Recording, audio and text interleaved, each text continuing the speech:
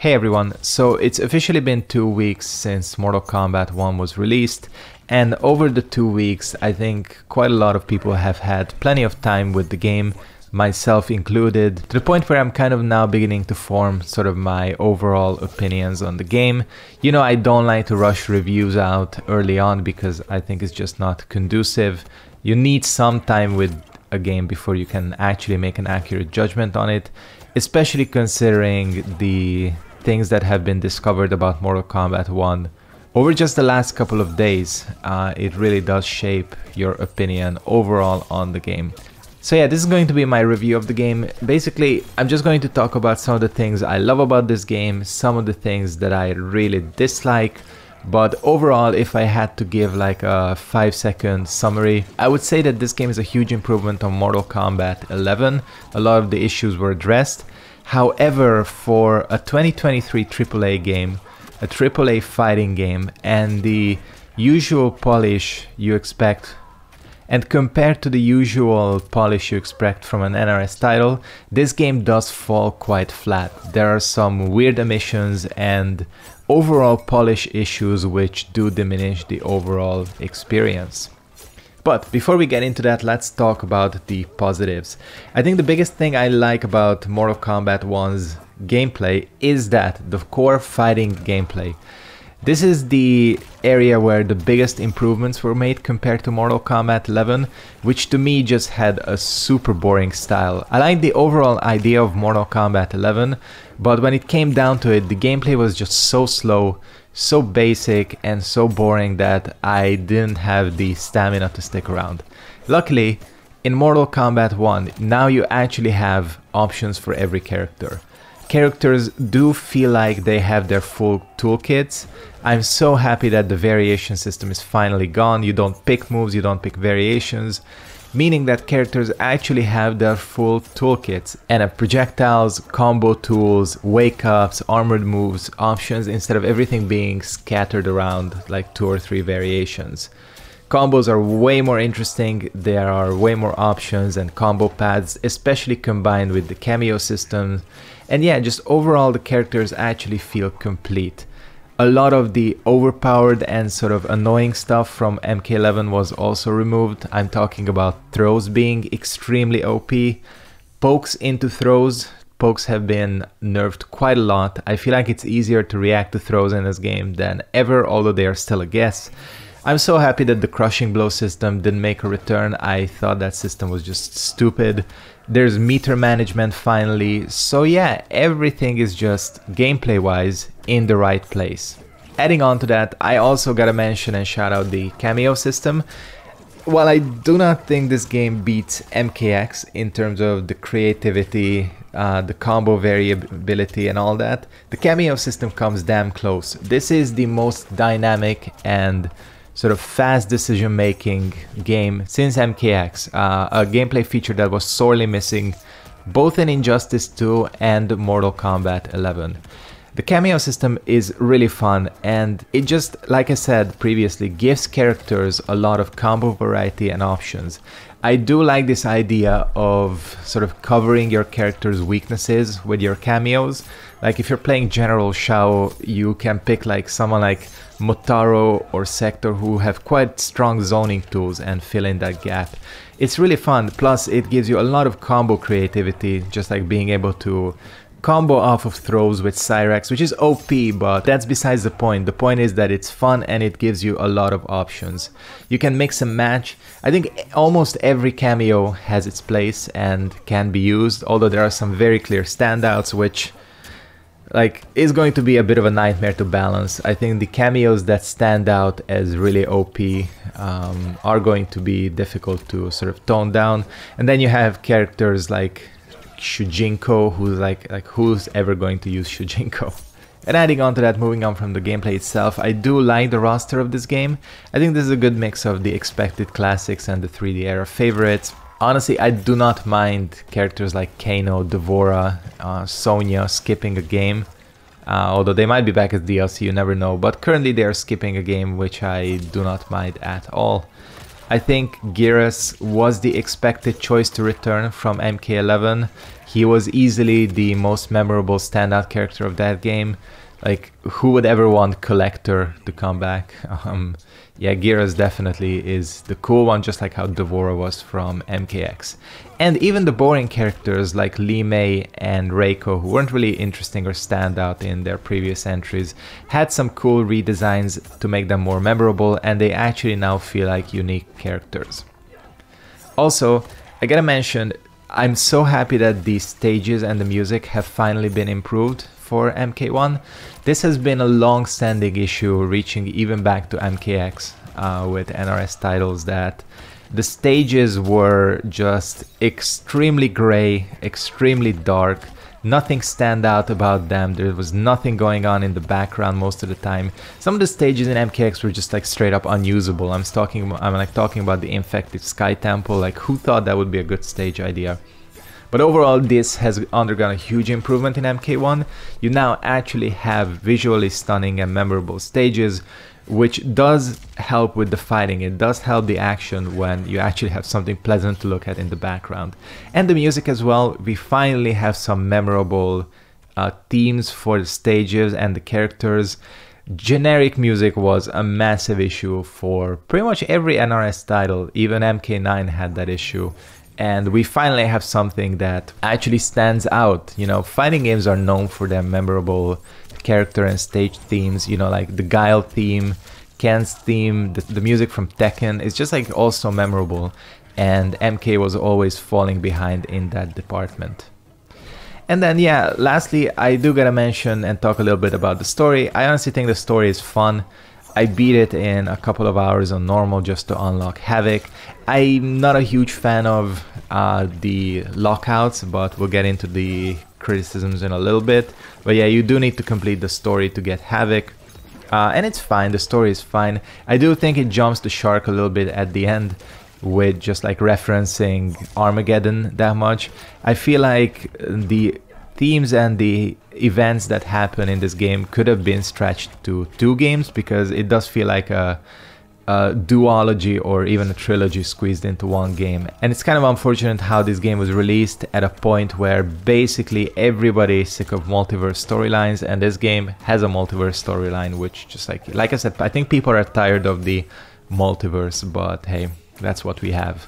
And then there are some other minor things that I think are improvements in MK1. I think finally, for me, there's a right balance with the customization in this game. It doesn't feel too loot boxy and overwhelming as it did in Injustice 2 and MK11. You still have skins and you still have some ability to express yourself and choose gear for your character, but it doesn't feel like a goddamn looter shooter when you are playing, which it did in previous games. Although I do gotta mention that the shop is absolutely horrible in its current state. There's nothing in it that's worth it. And it does seem like a lot of the color palettes or skins are kind of generic and samey. Like, do you want an orange Sub-Zero or a blue Sub-Zero of a different shade? Like, it doesn't make that much of a difference. But yeah, I do think the overall customization, if it stays like that, I won't like mind it. You have some reward for the casuals. They can like customize their little toys, i.e. their characters, but it's not as distracting and annoying as I found it in MK11. But yeah, I think this is a good a segue as any to go into some of the complaints I have with this game. And honestly, like I mentioned at the start, most of my complaints concern either just absolutely baffling choices made by NRS, which would have taken 0 effort to fix or implement and would have helped the game a ton, and a ton of weird like quality of life issues and just quality issues in general, which make me almost question whether this game was rushed out or not. I think people are sort of holding this sentiment that this game does seem a little bit rushed. The current theory is that because Suicide Squad was absolutely dog shit and got a really negative reception and was delayed, people are speculating that WB Games were pushing NRS to get this game out for sort of the big autumn game release schedule. And honestly, looking at some of this stuff, it definitely feels like it could be true, because there are, like I said, some weird polish issues overall. And my biggest complaint, honestly, if I had to sum it up, concerns this game's online. I think the state of online currently in Mortal Kombat 1 is simply unacceptable for a fighting game or any online game in 2023. There are so many key features that are just simply missing in this game. Biggest one, for example, why can't I queue for ranked and casual matches from practice mode? I mean, this is something that literally every single other fighting game, indie fighting games and low budget fighting games manage to have. Why can't AAA MK with its massive budget implement this? Seriously, this is so baffling to me. Why can't I be in practice mode and queue for online at the same time? Why has this never been inside NRS games? And why is it that like 5 games on, we still do not have this feature? Adding on to that, online in general, tell me, what the hell is the point of showing me if a player is on Wi-Fi if I can't filter them out or decline them? This game, like I said, does not have the most stable connections, but currently Wi-Fi and even some wired connections are an absolute gamble, even at low pings. So my question is, where is my Wi-Fi filter and where is my connection filter? The game unfortunately is extremely generous with its sort of ping limits, so unless the player is literally like, I don't know, like 180 milliseconds of ping, I can't actually back out of the online match. So, like I said, where is my connection filter? Every single fighting game gives me the opportunity to say, I only want 5 bar connections. It's not like this game doesn't have the size of the player base to make it so that if I set it to 5 bar, I'm not gonna get matches. Just let me set an option where I will have the best connections. It's extra annoying because the Combat League system in this game is best out of 5. So if you get a terrible connection and like some 12-year-old is playing on their mom's Wi-Fi while she's watching Netflix, or they're like on the McDonald's connection, you're just stuck against them and it just makes it absolutely nightmarish to play. Or you can just back out and take the L, but I shouldn't have to be forced to take the L. I should just be able to filter these bitches out. Like I said, again, this is something that every single fighting game, Street Fighter 6, Tekken, everyone can manage it, so why can't MK? Moving on to that, also related to the more sort of competitive part of this game, practice mode is a huge downgrade compared to how it was in literally every single previous MK title, even Injustice as well, but especially compared to Mortal Kombat 11. Again, this just concerns baffling choices. Things that were solved and people liked in previous entries are just missing. First of all, I think the information in the current training mode is organized a lot less clearly.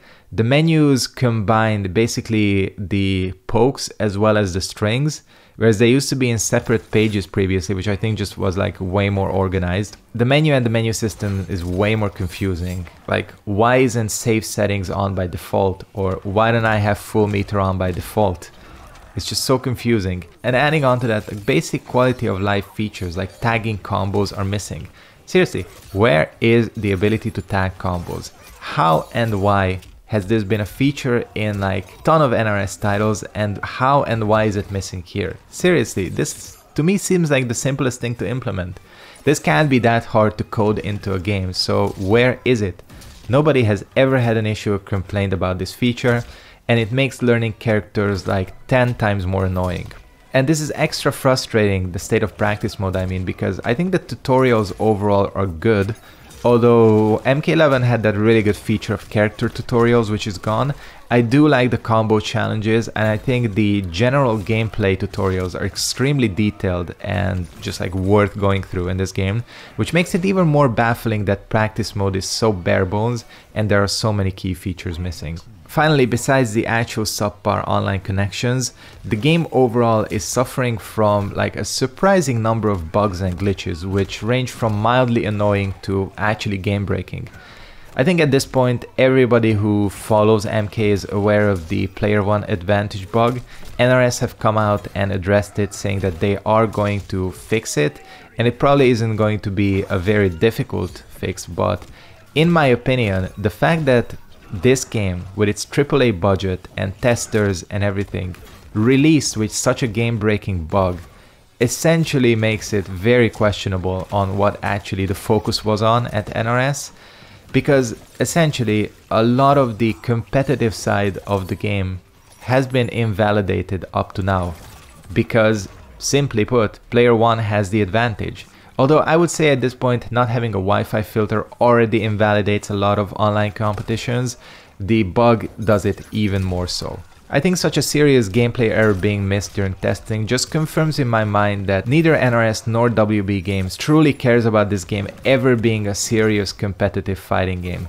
They want their money, they want their sales, they'll get it, support the game for like a year or 1.5 years and just drop it as quickly as possible.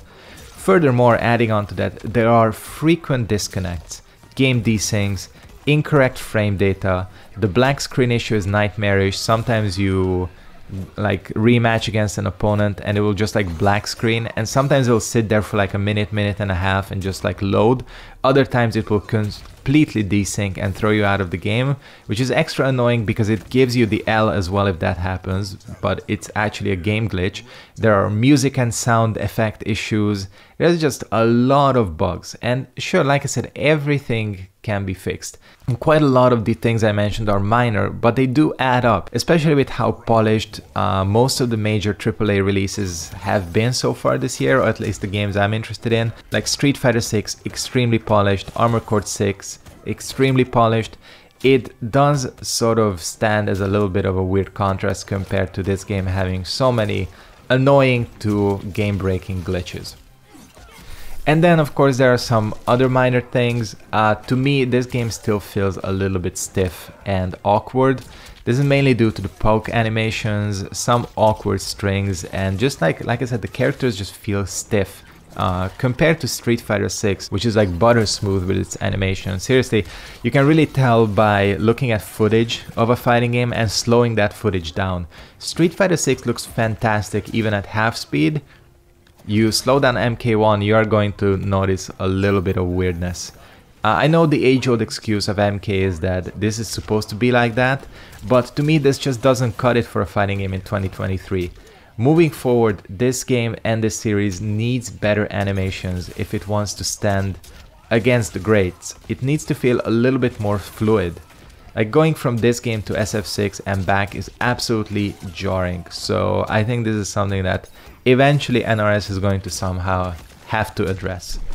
And then finally, this is not something that affects me, but it is a common complaint people have, is that invasion mode is a huge downgrade compared to the crypt. I'm gonna be honest with you, I kind of enjoyed the crypt in MK11, and invasions I pretty much tried for like 20-30 minutes and dropped it, and I don't think I'm going to be back unless they do a serious overhaul on the entire mode. Everybody's basically complaining about invasions. I mean, this is supposed to be the big like casual offline mode that sustains this game, and it just doesn't have the polish or the fun factor to sustain this game long term. It's boring, it's slow, the rewards are not there. It somehow manages to combine the worst aspects of towers with boring one-dimensional fights, weird challenges, stupid modifiers, and then you get to the end and there are like some insanely difficult bosses. I honestly, in its current state, don't see people sticking around with this mode for long, which is a negative because, like I said, a lot of the casual player base enjoys sort of the offline mode, like the multiverse was in Injustice 2 or the Crypt and the Living Towers in MK11. So I think this is a mode that needs a big overhaul, like I said, if this game is meant to have a longer lifespan. So yeah, I think that's basically all my current thoughts on MK1. Listen, a lot of the complaints I mentioned are hopefully going to be addressed. The glitches are definitely going to be sort of worked out. The one I'm the most doubtful about is NRS overhauling the online. I'm just really keeping my fingers crossed that they will do it, because the online needs a major overhaul. As fun as the gameplay is, online, because of the glitches, the lag, the bad connections, is extremely frustrating, and it stands in contrast because I want to play this game. I love the gameplay, I love experimenting with the cameos and all that, but most of the time online is just super frustrating unless you have like a good streak and get some of the good connections. So yeah, hoping for that. The main thing, the core positive of this game is that it's fun. I still enjoy MKX a little bit more gameplay-wise. I think the moment-to-moment decision-making in MKX is still more interesting, especially with the final version, than this game, but I think this game has a lot of potential with fixes and updates and all that, and an overhauled online. This game can become actually fantastic. It's just currently not quite there yet. What I would say is wait a little bit if you're on the fence about this game. Wait for some patches to drop, wait for the combat pack characters to drop, and then we'll see where this game is in like 6 months. I think it has potential to be great by that time. So yeah, I think with that I'll wrap it up. If you did enjoy this video, make sure to give it a like, subscribe to the channel as well. There's more MK content coming, and yeah, I hope to see all of you next time. Peace out and goodbye.